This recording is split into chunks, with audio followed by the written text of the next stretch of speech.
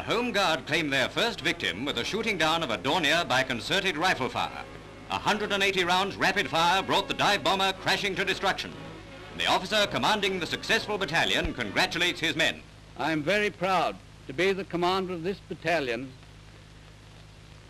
being the first of the Home Guards to bring down an enemy machine in the defense of England.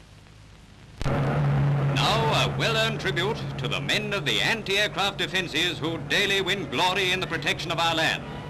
The boys of the RAF would be first to acclaim the work of our gunners, whose splendid marksmanship is increasingly proving so costly to the raiding Huns.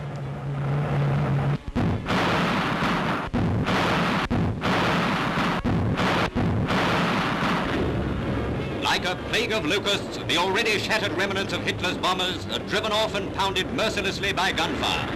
The withering barrage is almost impossible to penetrate, the devastating shrapnel bursts forming a screen of death-dealing fire.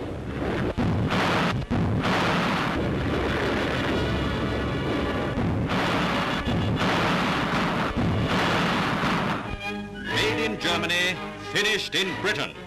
The invincible union of pilots and anti-aircraft defenses